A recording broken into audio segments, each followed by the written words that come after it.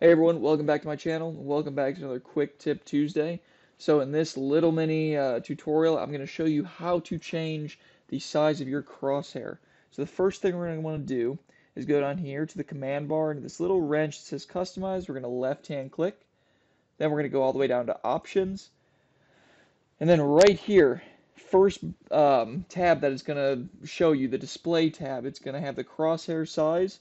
And I can go and adjust this. I can take the slider, I can type it in, but let's go all the way up to 72 and click OK.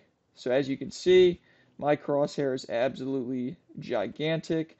I don't know who would want to use this big of a crosshair, but maybe some people do. But you can also change it to be really small too. So go back to options, same way we went last time, and let's go all the way down to 1.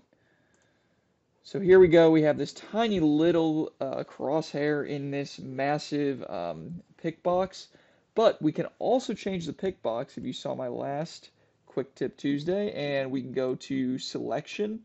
Let's change the pick box all the way down here. Press OK. And right there, I have a little mini crosshair that I can make any sort of shape I want to. So if you didn't know how to do that, now you do.